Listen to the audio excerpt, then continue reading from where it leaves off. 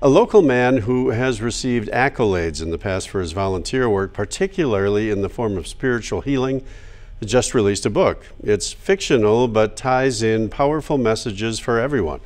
The author, who goes by Kunu, is Wisconsin Ho-Chunk and member of the Redbird clan. The book, Everett Lone Wolf, tells the story of an urban Indian finding a spiritual identity. Even the urban Indians are people that don't know within an Indian nation have rediscovered themselves of who they were and identified with. Then they started identifying more with their culture and traditions. But see, they put us all together. And they always look at the reservation, but they forget about the rural Indian, they forget about the urban Indian.